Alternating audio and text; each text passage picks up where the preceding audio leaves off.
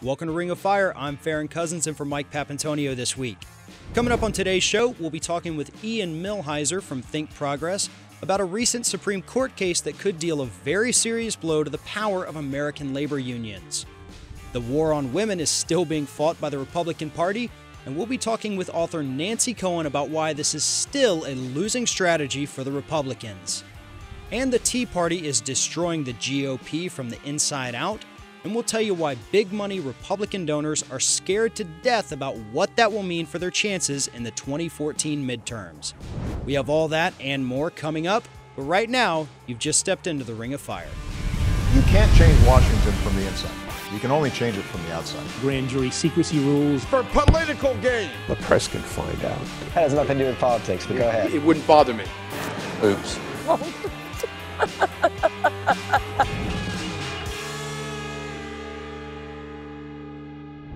This past week, the U.S. Supreme Court heard arguments on a case that could deal a serious blow to the power of America's labor unions and, by extension, the entire working class.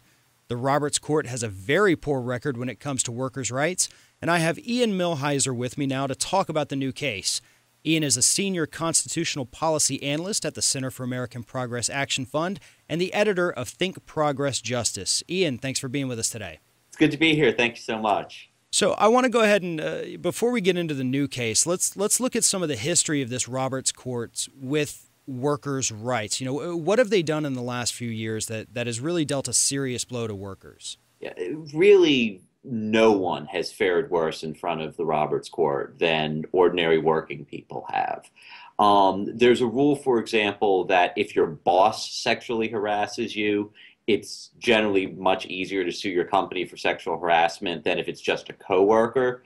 So the Supreme Court just a few months ago redefined what it means to be a boss so that almost no one counts as your boss. There are people at my office who are senior vice presidents who don't count as supervisors under the Supreme Court's new rule. They've made it easier for your boss to get away with retaliating against you if you file a civil rights complaint. They've been enthusiastic supporters of something called forced arbitration, where your employer says to you, look, we don't want you to sue us in a real court, so if you want to keep working for us, you have to agree only to sue us in this fake privatized court where, by the way, we're going to pick who the arbitrator is. Yeah, usually in those cases they come from the corporate defense law firms, and they're good friends. These guys they've gone up against many times in the past, and more often than not, it's either going to reduce the amount that the consumer would get or completely go in favor of the corporation. But sorry, go ahead, continue. Yeah, no, I mean, this forced arbitration, it's a huge mess. There was a scandal a while back. Unfortunately, this company has largely been shut down. But there was a company that the credit card industry used to do that was basically a rubber stamp arbitration company, where the credit card company would go to this arbitration company, say, hey, we want to collect money from someone. And then the arbitration company would give them an order saying, oh, yeah, you can collect all the money you want. And then that order was enforceable in court. So this forced arbitration thing, it's something that's a big problem across the board, but it's a huge problem for workers. Because obviously if workers can't enforce their legal rights in a real court in front of a real judge, those rights don't mean much of anything at all. And so right now, earlier this week, Tuesday, the Harris v. Quinn case was argued. Explain that case to us. You know, what's at stake here in Harris v. Quinn? Sure. So this could be a huge blow mostly to public sector unions. The way that collective bargaining works, when unions bargain for workers' wages and workers' benefits, they're not allowed to do two things.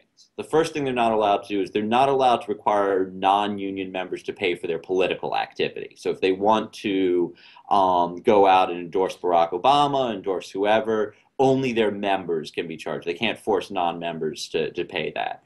And then the second thing is that they're not allowed to bargain only on behalf of their members. So if you're a non-union member but you work in a unionized shop, you get the higher wages, you get the increased benefits that the union bargains for, even if you don't join the union.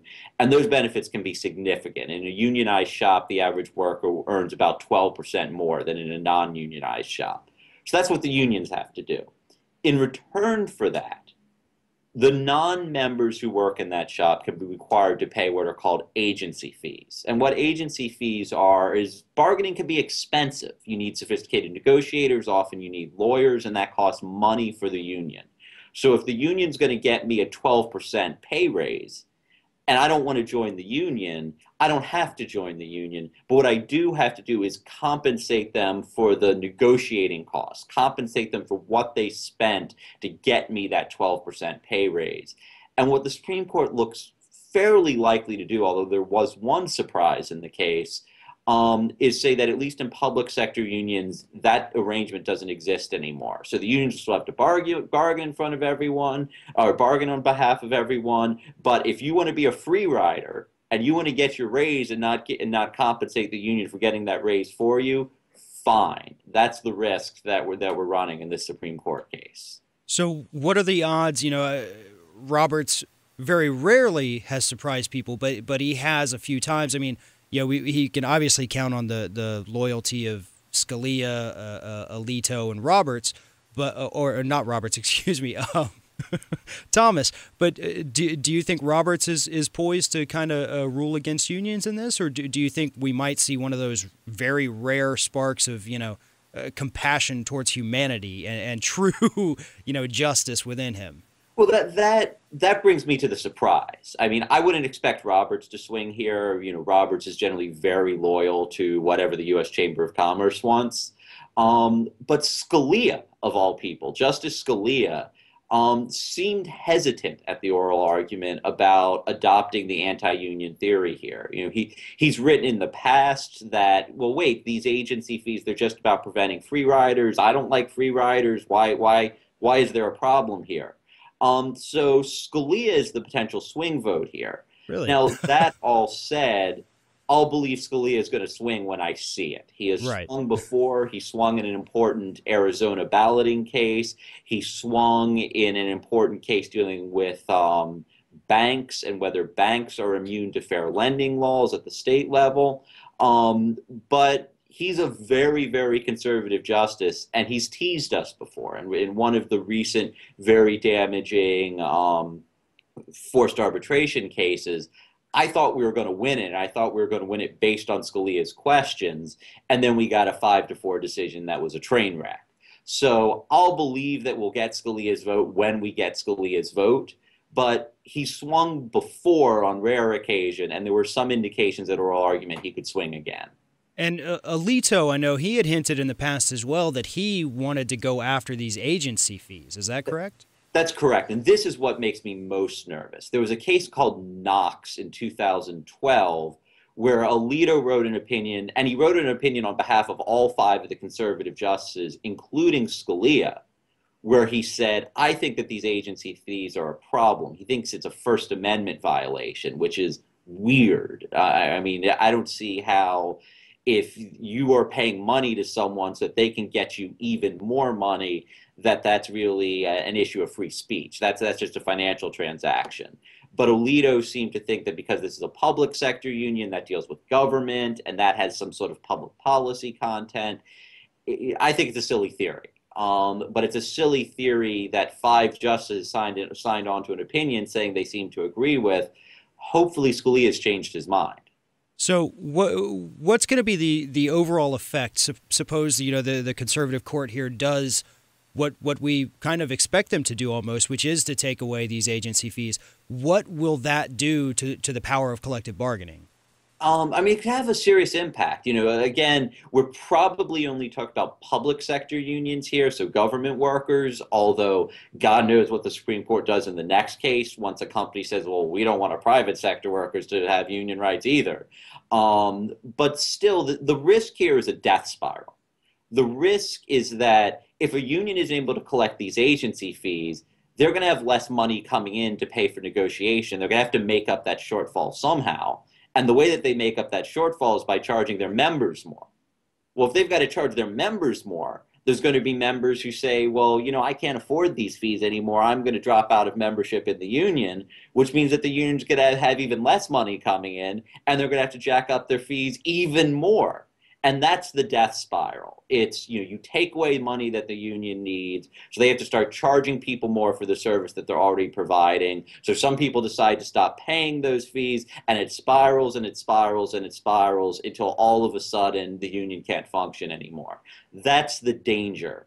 If the Supreme Court goes the wrong way in this case. For many years now, there's been this banner. The Supreme Court has carried it very well, and they've done a very not the Supreme Court, the U.S. Chamber of Commerce, excuse me. They've carried it very well, and they've executed a lot of plans. It's the whole defund the left, and it was the two primary targets for Democratic Party funding have been the labor unions and the trial lawyers. Do you see this possibly as an extension of that, basically taking this fight to the court system rather than, through politics or policy? I mean, is that an extension? It's interesting that you bring up the chamber, because the chamber very much views the Supreme Court as a vehicle that it uses, possibly as the primary vehicle that it uses, in order to implement a pro-corporate agenda that often isn't very favorable to workers or necessarily even to anyone else. They have a very sophisticated attorney, Rachel Brand, who leads that office, who leads the litigation shop. She was a fairly senior Justice Department attorney under George W. Bush. She's got a bunch of people working for her. And the chamber, I used to be able to say the chamber was the winningest amicus litigant, meaning people who file these amicus briefs that just advise the court on what they think the court should do. It was the winningest amicus litigant in the country. They have a very, very high win rate. In front of Alito, it's close to 100%. Right. Actually, there's one other organization, though, that now has a higher win rate, and that's the Cato Institute, which is a very, very radical libertarian shop, a shop that has said in the past that they think that Medicare is unconstitutional, a shop that has suggested in the past that we should go back to the early 20th century where union busting was protected by the Constitution. And so you have a Supreme Court that is very keen to hear from forces that aren't attuned to workers, that are often hostile to workers, and are certainly hostile to a vision of the Constitution that will allow us to govern ourselves in many cases. And, bringing up the Cato Institute, the U.S. Chamber of Commerce, both of these groups, a lot of these conservative groups have huge money donors behind them. I mean, they've got the billionaires. They represent the corporations.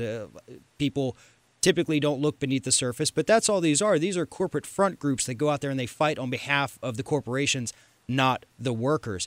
How can these unions who obviously do not have billionaire backing, how do they fight this massive influx of almost unlimited money? No, it's certainly true that there's a David and Goliath problem here. I ran the numbers a while back. They've probably changed, but a while back, the AFL-CIO's total assets, if they sold their building, if they completely liquidated everything that they owned, the National AFL-CIO had about $86 million. And that sounds like a lot of money. But Exxon, which is just one corporation, makes billions of dollars each quarter. And so when you look at how lopsided this fight is, it's very frightening. Now, that said, the reason why the chamber is doing so well, the reason why Cato is doing so well in front of the Supreme Court isn't because David Koch is giving Cato a lot of money. It's because there's 5 Republicans on the Supreme Court and there's only 4 Democrats. Right. And they've done a great job over the years of, packing the courts. And that is the main area that voters typically don't pay a lot of attention to. They don't realize that, yes, okay, I vote for this Republican. He's going to be in office for 2 years. If I don't like him, I can get rid of him. But while he's there, he has helped confirm a justice that possibly has a lifetime appointment. And that's the overall ramification of our votes is that, this guy might be able to be voted out, but who he's put on this court, he could sit there for 10, 20, or a lifetime. No, and that's a fantastic point. I'm actually writing a book now called The Case Against the Supreme Court, which lays out the history of how all the problems that the Supreme Court has caused in American history, from striking down child labor laws to allowing segregation to dismantling Reconstruction, now to what the Roberts Court is doing, not just to workers, but to voting rights, and to anti-discrimination law generally. The Supreme Court has been a force of bad for most of American history. And the reason why is because for much of American history, we haven't had good judges and good justices. And this, I think, is now an issue that if progressives want to have a chance to do, to see their agenda implemented, if they want to have a chance to not have things get rolled back to the way they were in the early 20th century, we have dropped the ball on the judiciary. We have not treated it with the same passion that the right has. We certainly haven't done things like George W. Bush did, which is nominate dozens of absolutely brilliant attorneys to the lower court so that they could be ready for the Supreme Court someday. And I give Bush credit. You know, these people, Jeff Sutton, Brett Kavanaugh, these lawyers that he appointed are some of the brightest lawyers in the country. They're also very, very conservative. And Barack Obama has not met that force with equal force. That will bite us if progressives don't buckle down and take the judiciary seriously. Absolutely. Ian, thank you so much for telling us the story today. Thank you.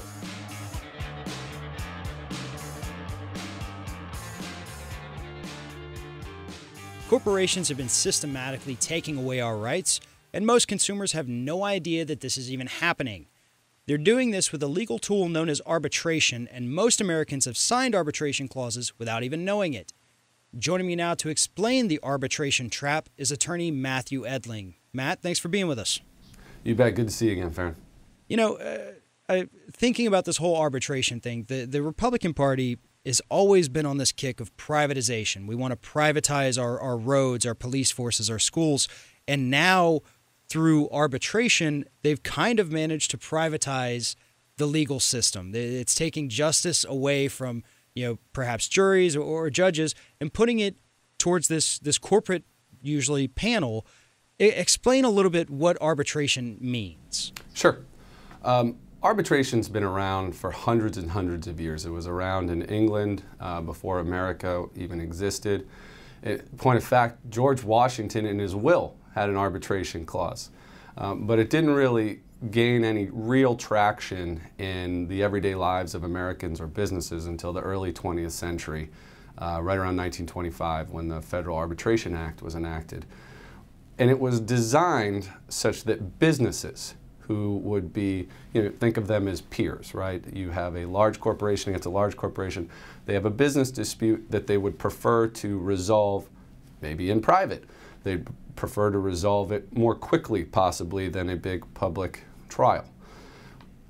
That kind of made sense. Then what has happened, and it's no surprise to those of us who have sort of lived through the political morass of the last 30 years, the Chamber of Commerce got a hold of the power of arbitration. And then it began putting in arbitration clauses into everyday contracts that consumers, those who would not be on a peer-to-peer level, such as two businesses would, into their contracts. So if you buy a car, a computer, a telephone, a cell phone, any contract that you can imagine, now has an arbitration clause.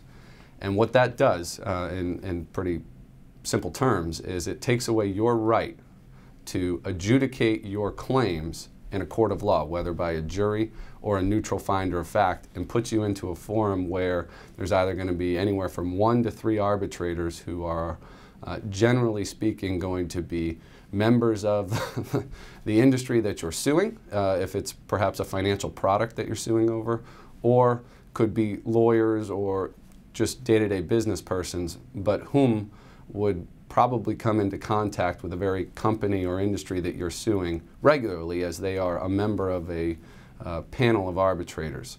So you don't have a judge, you don't have a jury, it's going to be done in secret, and it's going to be costly. So, you know, as you pointed out, kind of in the early days, this was sold, you know, good idea in theory.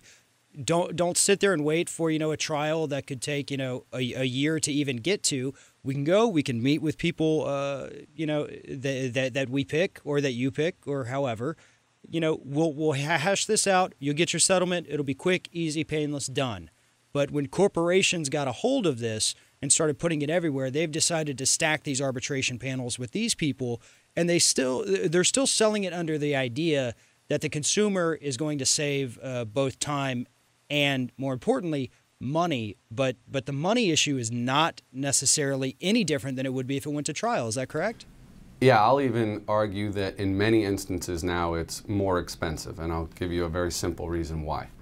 Let's assume you sign a contract, virtually any contract, and your contract will be governed under the Federal Arbitration Act, which is what most contracts are governed under, and it provides that the forum for your dispute, meaning unlike the court who is going to hear your matter, is the American Arbitration Association.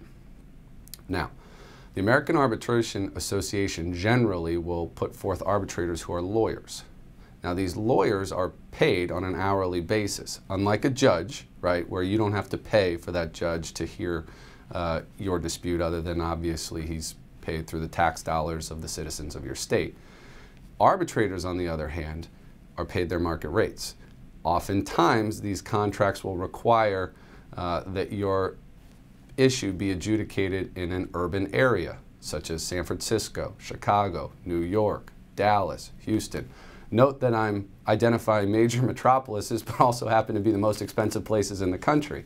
So these lawyers, their market rates can be astronomical.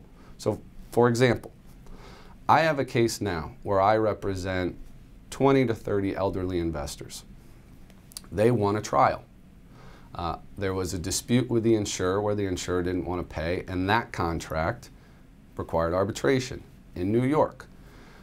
My clients, who don't have the money, are being asked to pay hundreds of thousands of dollars just to hear their matter, right, which is we want a trial, we want the insurers to pay, to be heard by New York lawyers.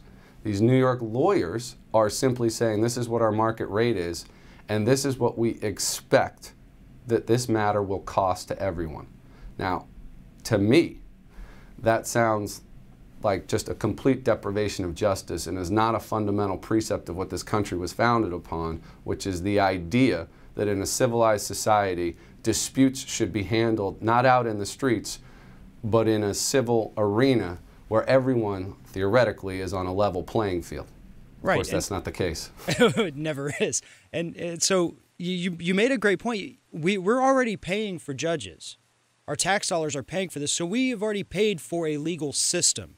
Now, obviously, if you want to go out and hire an attorney, you're only going to want to pay for that attorney. You're not going to want to have to pay for an additional panel of three attorneys who are each charging an hourly rate of between $400, $500, $600, and all of a sudden you're on the hook for that as well.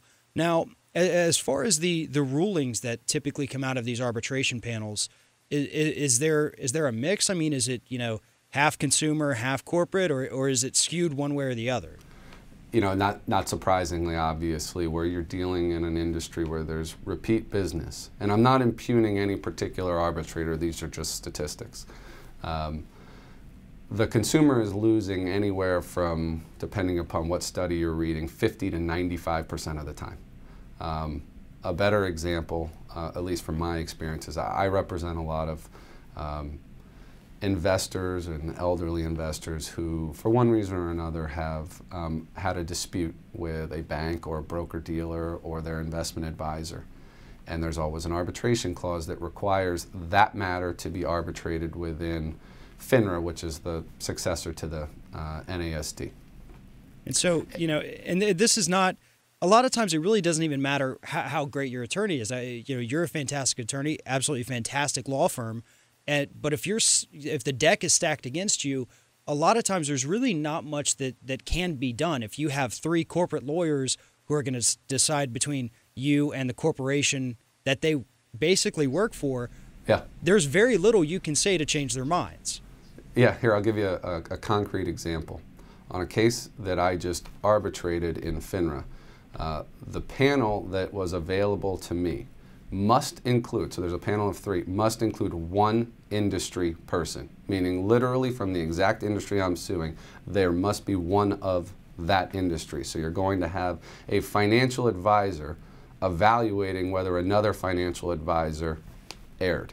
Now, I will suggest that there are some individuals who are just going to apply the facts as they see it. There are others who realize they know where their bread is buttered. And this is a situation where, at least in my experience, and I have had some very big successes in this arena, but oftentimes you're going to find that even if you win the case, the arbitrators can find a way to reduce your damages such that your win doesn't feel quite as wholesome. And it's an unfortunate reality of where we are. Is there any sort of a federal review on these judgments that come out of arbitration, or is it, what the panel says Sure. is what sticks? There is an appellate right. It is incredibly limited. You're going to have to prove that one of those panel members literally might have made a mathematical error or committed fraud. And it's very hard, obviously, to convince a panel that they committed fraud. So the appellate rights for any arbitration decision are virtually nil, and that's partly by design, because originally, way back when we were talking about this in the early 20th century, this was supposed to be a speedy and efficient way for businesses to resolve disputes. And it has morphed into this, I call it a black market justice, right? You don't get to see what goes on, and you just know that it's not going to go good for you. And the results are what the results are. Consumers lose more often than they win, and they're losing a lot more often than they should. And is there, real quick before we go, is there anything consumers can do to protect themselves before this happens? Yeah, I mean, there's some ways. There's the obvious where, look, if you want some change, this is a legislative issue, and you're going to have to really get after your legislators. And I think this is one of those issues that individuals don't ever think about. It's not a big, sexy political issue until you're in it. And then you realize, conservatives and liberals alike, that you want a neutral finder of fact. You just want a straight deal. And when you're not getting a straight deal, you're going to be pissed off. And there are very limited ways to do it. You could try to strike the clause from your contract, but that's really not going to work. You're going to potentially argue in court that the arbitration clause in of itself is unconscionable. That's probably not going to work because the Supreme Court's pretty tough on that one. So I think what you're left with is, one, make sure you get a really great lawyer, a lawyer who knows how to arbitrate cases. Two, that you understand that your rights are being deprived in some sense by taking away a constitutional right to a trial by jury. And a trial by jury, this is a fundamental precept of this country that people have long since forgot. It's one of the reasons that King George wasn't working too well for this country. And I think lastly, and maybe most importantly, is when you find that lawyer, you make sure that he or she understands that this is obviously a very important matter to you and that they are protecting your interests as best as possible. Matthew, thank you so much for being with us today. All right, thank you.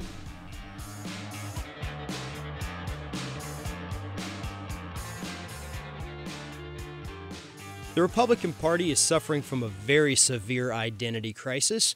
The internal struggle between the old guard and the Tea Party has reached a fevered pitch, and that's leaving their funders in a tough position.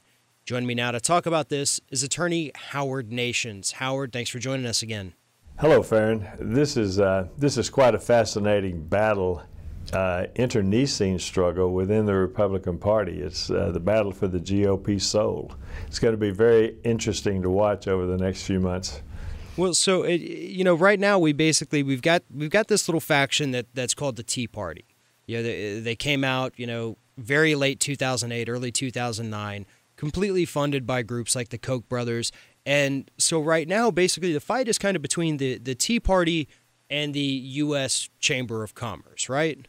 Right. The Chamber of Commerce is, and the establishment Republicans are very fearful of losing the House of Representatives this year, which is a real possibility. But they're also fearful of not gaining the Senate. There are 6 Democrats running for re-election in states where Romney carried those states in the last election. They would normally be thought to be pretty vulnerable, but they're getting a lot of help from the kamikaze wing of the Republican Party. So the Chamber of Commerce is financing primaries against the evangelicals. So Karl Rove played a very big role in mobilizing these evangelicals in the 2000 election, 2004 election, certainly. So now he has created this monster that can't be stopped, and he is having to go out there and try to fight back against them. Yes, Karl Rove is very concerned, and he should be, because this is the monster he created, as you said. He's now formed American Crossroads, and his president, Stephen Law, says that there's a broad-based concern about having blown a significant number of races because the wrong candidates were selected. So you got Rove versus the evangelical theocrats. And it's a fight over a base that consists of neo-Confederates, white supremacists, know-nothing libertarians, and, you know, they're nothing if not noisy. But they can also raise funds. They can't be underestimated, because that group is very useful to numerous billionaires, such as the Koch brothers. The Koch brothers back that far-right agenda not because they believe in any principles that may exist there, but because it supports their business agenda. But if you look aside from the Koch brothers, the Politico said that in 2011, 2012, there are 25 social conservative groups raised in excess of $280 million. So they have the ability to raise funds. They've got very big money there. And so the Christian right, they themselves have a bit of a problem, because anybody in the past who wanted to latch onto that, they could wear the banner of the Christian right, but still, when it came down to getting work done, they would be able to compromise with Democrats if they needed to. But that's not the case today, is it? No, it's not. The Family Research Council President, Tony Perkins, who's the darling of the Christian right, says that we have to dump moderates to save religious liberty. And their biggest target is the House of Representatives. You know, this whole business about the religious right and social conservatives, they're totally obsessed with controlling everything related to sex, religion, and race. And they're religious extremists, and they can't help themselves. If they could compromise, they wouldn't be extremists. So by definition, religious extremists can't compromise. But they're so preoccupied with religion and race, sex, militarism, guns, and their other demagogic exaggerations that meaningful communication with anyone outside of their own little bubble is a virtual impossibility. And I think the best example of what's happening right now, where this is playing itself out, is in Kentucky with Mitch McConnell. The Tea Party has come out. They've put up their own candidate, haven't they? They have. The Madison Project, which is headed by Drew Ryan, says that the Tea Party is now professionalizing their approach to politics, and we're getting a game plan, and their opening shot is at Mitch McConnell. Before we talk about their candidate, let's look at the man they think is too moderate. Mitch McConnell is a strong believer corporations are people. He's in favor of unlimited corporate campaign money. He defends oil subsidies. He defends job outsourcing. He's the absolute mouthpiece for corporate America. He was in favor of cutting $40 billion in aid to needy families, and he wasted 4 years as a minority leader of the Senate attacking Obama, and he lost that battle. And he was the leader of the Republicans in the Senate in the worst Congress in history. So he's a perfect conservative for Rove. But the right wing says he's out of touch because he's a Washington conservative and he doesn't fit their agenda. So they're running a gentleman by the name of Matt Bevin. And Freedom Works is backing him. They say he's more fiscally sound. And also, they are opposed to McConnell because he helps fund Obamacare. And McConnell opposed Cruz's plan to shut down the government if they voted on anything to support Obamacare. And the Cruz government shutdown was ended by McConnell making a deal with Harry Reid. So their real reason for supporting Bevin, he's not Mitch McConnell. It's very sad to take a little character like Mitch McConnell, you know, who as you pointed out, he hates unions, he hates trial lawyers, he hates anybody who funds Democrats, he hates making compromises. He favored the government shutdown. He ended it because he's not an idiot. He understands that it's hurting the country, it's hurting the economy, but still, he's not conservative enough, and that's where these groups, Freedom Works, you know, the Koch brothers, all these other massive right-wing think tanks, that's where they are wanting to take the country. Yes? Absolutely. I did like McConnell's response to Freedom Works, though. He says Freedom Works has gone from being conservative reformers to conservative cannibals. That's certainly what we're seeing within the party. It has become cannibalistic. If you're not as further to the right than the guy next to you, then that guy next to you becomes a moderate, and a moderate, unfortunately for them, is a target. And we need some Republican moderates in there. We cannot continue to have this, Michelle Bachmann types trying to call the shots because they don't get it. They're not smart enough to understand that you have to put politics aside and actually attempt to run a country from time to time. Well, don't underestimate McConnell, though, because he's heavily funded by corporate America and by the Chamber of Commerce. He's been the longtime lapdog of the Chamber of Commerce, and he also has the National Republican apparatus behind him. What's going to be much more interesting is the race that he's going to have in the fall with Allison Grimes. She says that Bevin is a self-funded billionaire who took taxpayer bailouts for his uninsured businesses, and he falsely claims to have attended MIT. So she started the attack on Bevin already, just in case. But you've other got, it's not just Madison Fund, you've also, and Freedom Works, you've also got the Senate Conservative Fund backing Bevin, and they've spent $2 million already in Senate races, and they have 4 races against incumbent Republicans that they're backing.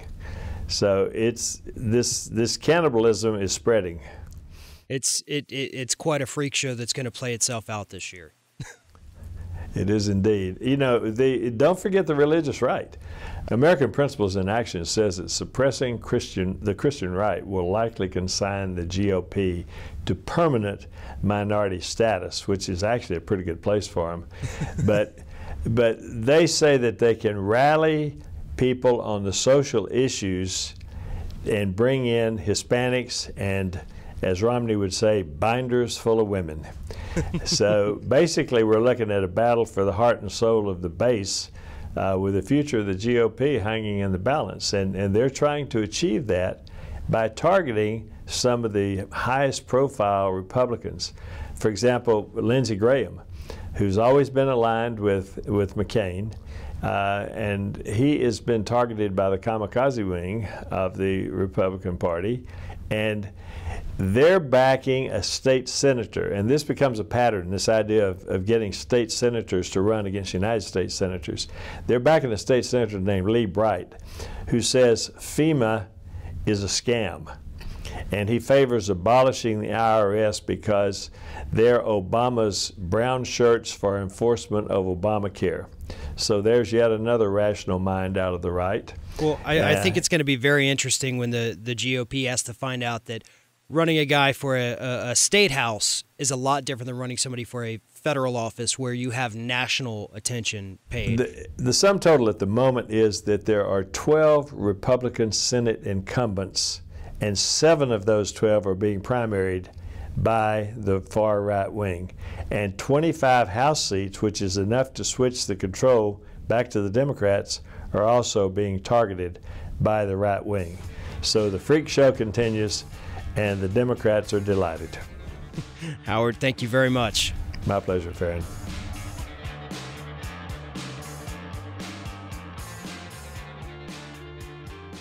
The GOP's war on women helped cost them the 2012 election, and while the National Party is hoping to reverse their anti-female image before this year's midterms, a large portion of the party can't stop their misogyny from spewing out of their mouths. Joining me to discuss the party's problems is Nancy Cohen, author of the book Delirium, The Politics of Sex in America. Nancy, thanks for being with us today. Farron, great to be here with you today. So I've got to start with Mike Huckabee. He is the complete embodiment of what is wrong with the Republicans' view towards women. Tell us a little about Huckabee. Well, yes, I think Huckabee shows that the Republican Party has been taken over by a small group of zealots who are obsessed with sex, and specifically women having sex. So what Huckabee did at the Republican National meeting last week, the week before, was go on this weird rant about women's libidos and Uncle Sugar. Coded language for Obama, of course. We won't even get into that part of it.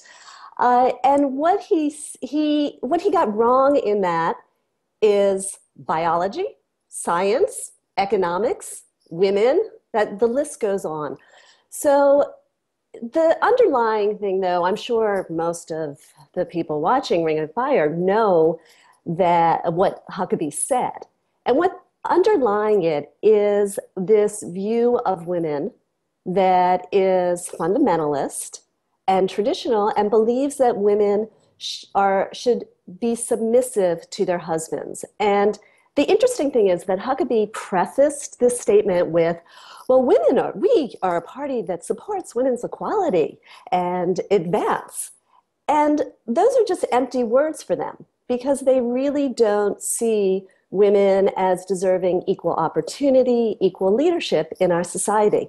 And I think, as you started out pointing out, American voters see this and they don't want to put in power a party that doesn't believe in gender equity anymore. It's simple as that. Right. And you pointed out Steve Pierce from New Mexico, Republican, was one of the ones who said that, the wife's job is to voluntarily submit to husband.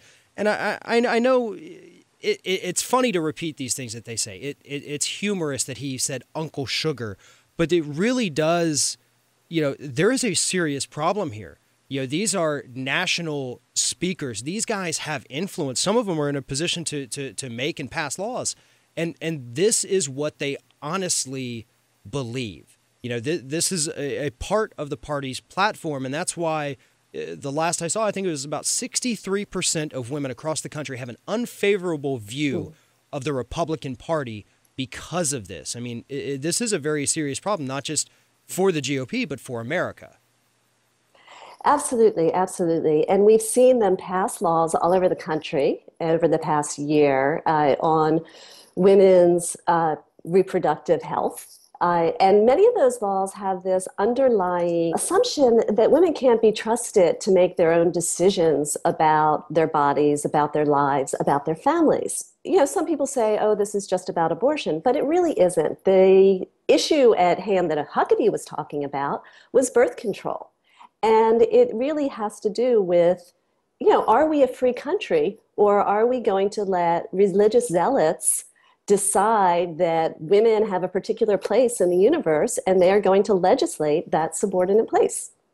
It seems like these guys would be much happier if they were living in the early 1800s, back when, women couldn't vote, minorities couldn't vote. It was just the men. The men were in charge of everything. Or it doesn't even have to be the 1800s. There are plenty of countries around the world run by religions where they can go and enjoy this little slice of life that they are trying to create in America. But, I think it's very telling.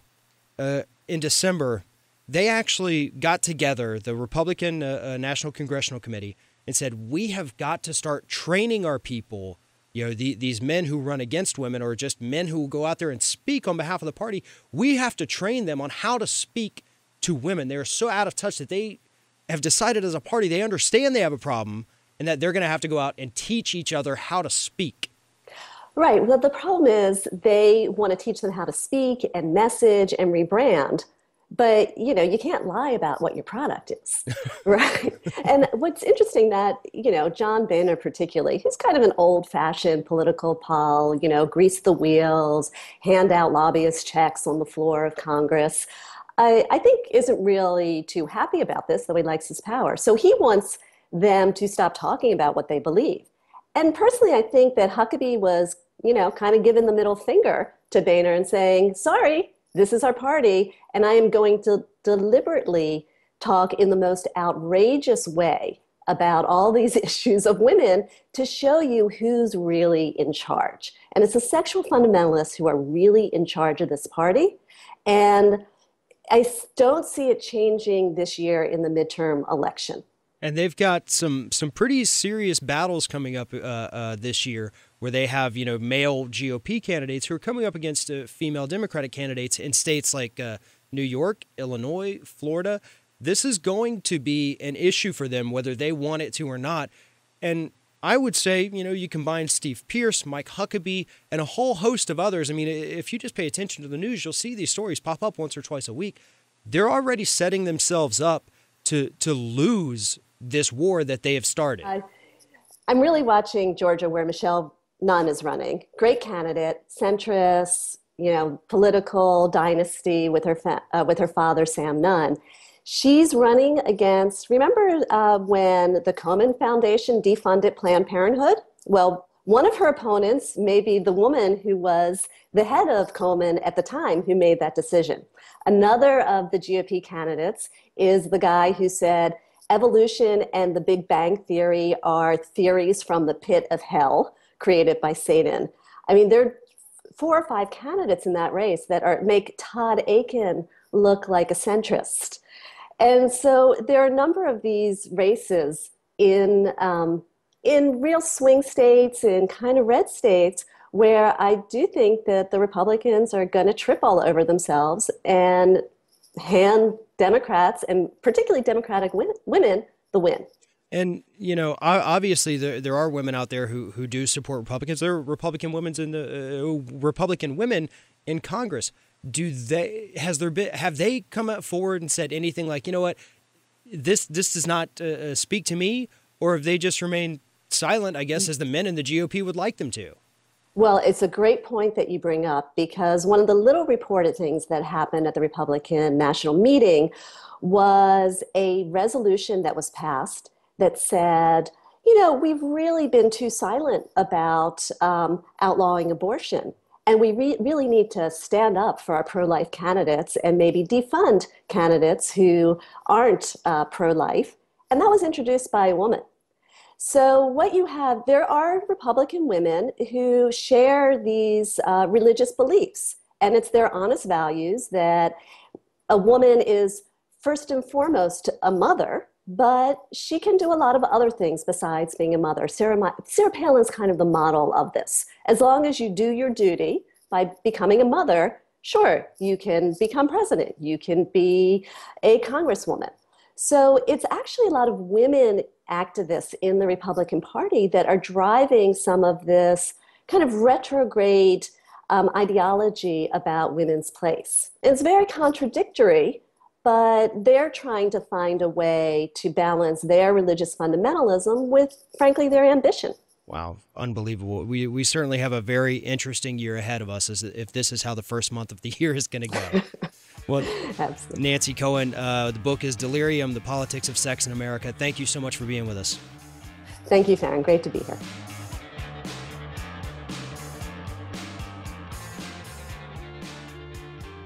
Hoping to ensure that corporate campaign money continues to flow their way during this election season, Republicans in Washington are hoping to deliver a huge gift to corporations this year. I'm joined now by Attorney Michael Burg to explain what the Republicans are trying to do to once again make life easier for the top 1%. Michael, how are you today? I'm good, Farron. Glad to be here. Good. So this big gift that the Republicans are trying to give to corporate America, what is it? Well, they're calling it, it's an act that was enacted, the Federal Account Tax Compliance Act, which is really making sure the tax cheaters who've been putting their money in Switzerland, the Caymans, other islands around the world are actually going to have to pay their taxes. You know, he wants to basically repeal that. Solomon Rue of the RNC, he wants to repeal it, and he wants to repeal it so the tax cheaters can give money to the RNC. I like to call it, if you take all the initials, the FATCA. I'm putting a T on the end, which is the takeaway, to allow these fat cats to continue to cheat the government, take money out of our tax coffers, and now give the money that they're able to use from cheating, we know they've been doing it, and give it to the Republican Party. UBS, we know, was criminally charged for hiding tax cheaters in Switzerland. As a result of this act, they came forward with the names of the tax cheaters. We can't let these people cheat the government, because what it does is puts a burden on all of us and makes our taxes higher and basically allows these people to get away with cheating the American government. It makes our taxes higher to the tune of about $300 billion every year. And that's just what it's costing us. It's costing the government in tax revenue about $150 billion a year. If you add it all up, that makes about 9% of the yearly federal budget. So we're losing close to 10% of funding the government because these corporations that these Republicans want to hide, they want to shield, they want to protect, they want their money. Those corporations are costing us that much money. And it seems like this, again, is just another continuation of their policies that always seem to benefit the 1%. Is that how you see it? Absolutely. If you look at I just saw the movie Wolf of Wall Street, and there's a great scenes in there in which he's taking his money into Switzerland to try to hide it, to keep it. And there, of course, he had, there were illegal things going on. But that's what's been going on. These billionaires, multi-millionaires, and putting their money overseas, and they don't want to pay it. And what the Republicans are doing is they want to keep that money coming into them, and then they want to make sure that the unemployed, the people who are out there working for jobs, the Republicans in Congress won't extend the benefits for unemployment.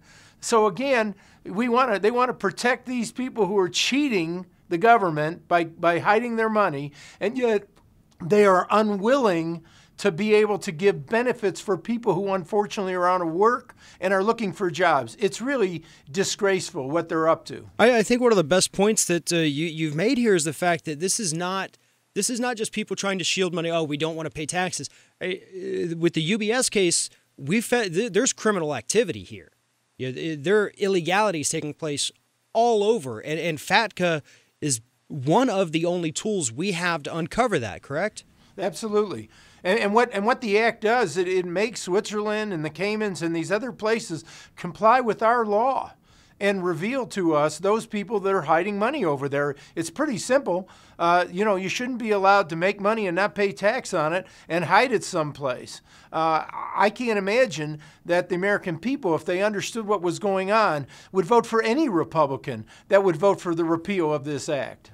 It's again, we go back to this continuation. It really did start when Bush came in. We had these Bush tax cuts, it greatly benefited the wealthy. And at the same time, he's cutting things like the estate tax. We can't tax inheritances anymore, or certainly not at the levels we were. And we keep going back to this policies of the 1%, by the 1%, for the 1%. How do we break out of this cycle? I mean, I don't understand it. I'll tell you what, it's controlled by Wall Street. Wall Street controls this country, and that's where the problem goes.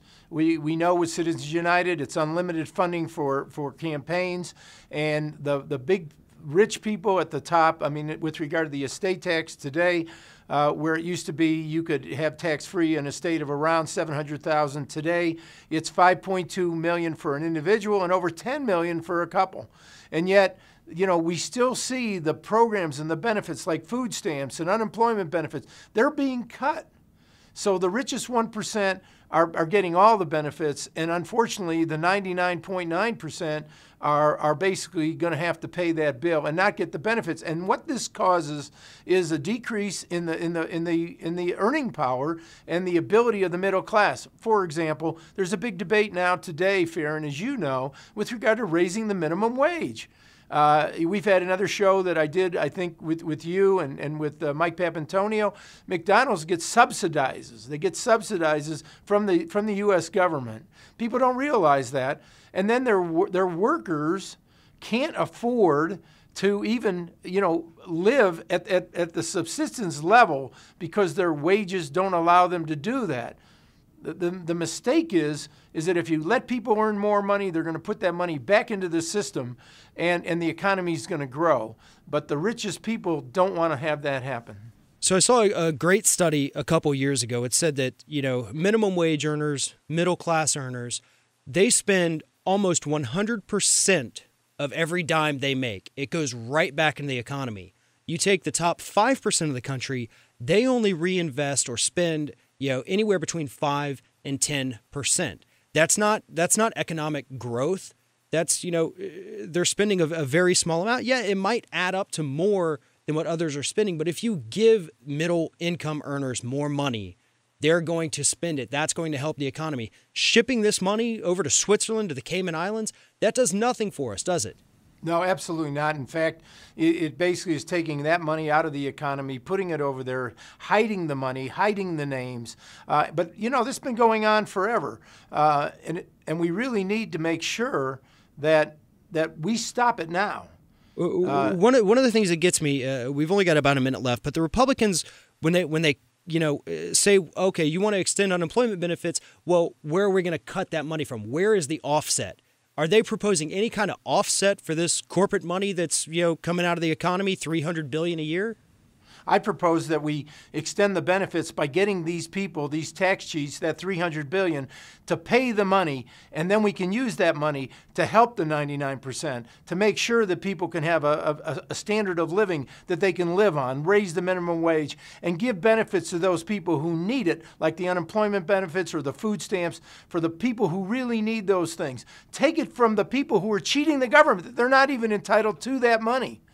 They should give it back and let us use that for those purposes. Absolutely. And I think it's important to note, too, that the average unemployment payment is roughly the same as the federal minimum wage. So the thought that these people are out there making a ton of money from doing nothing is completely bogus. But Michael Burg, we're out of time. Thank you so much for being with us this week. Thank you, Farron.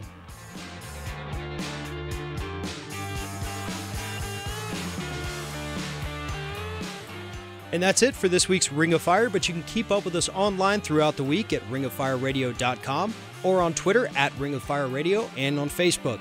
For Mike Papantonio, I'm Farron Cousins, and we'll see you next week right here on Ring of Fire.